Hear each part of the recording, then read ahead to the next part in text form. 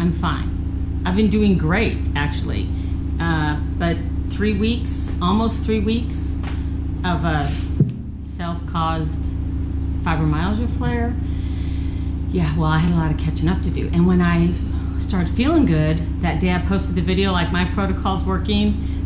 I mean, it wasn't like overnight, but it was like I was 75% better, and I had a lot to catch up on. I needed food, and I had to work on some of the projects that is creating my income, and I just was really busy and active and physically active, so it felt really good.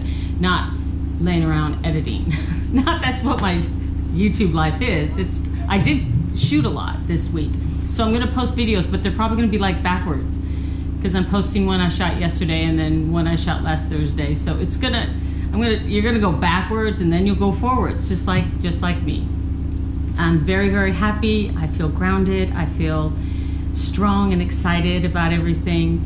And tomorrow, of course, I have a big project, or I'm unavailable for like 8-10 hours tomorrow. But I won't have a lot of time for commenting, but your comments mean a lot to me, and I read them all, and sometimes 2 or 3 times, because I open up different programs and then I'll see them again, and they do matter.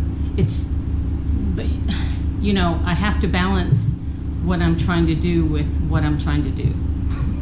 Did you know what that meant? I mean, it's just the specifics are boring, I think. But I just want to say hello, and the video that's coming up I edited is just all RV. I'm in my RV like all day, and I'm just doing stuff. So no face, no feelings, no health stuff, just. Well, my GoPro turned off, so I'm not really sure where it left off. But I have a couple videos already edited, so I'll post one today and maybe one tomorrow or the next day.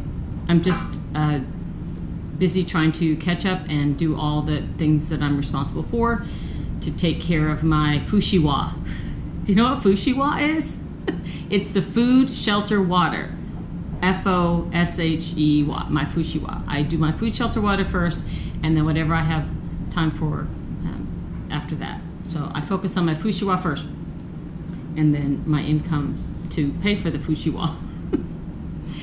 So it's good to feel good again, and the weather's gonna break a little. It's getting down into the 90s, and there's some drier weather. I've had 2 really good days, like physically in the house. I institutionalized myself. I took myself out of the RV. It was not working, even though I thought it was. The air conditioner, the noise, the inverter.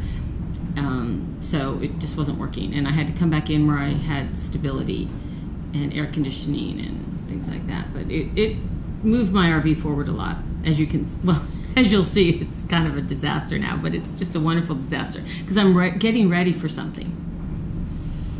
Getting ready for it to go somewhere, because my heart and my soul and my head and my focus is to go back to where I was the healthiest and happiest, and that was Arizona.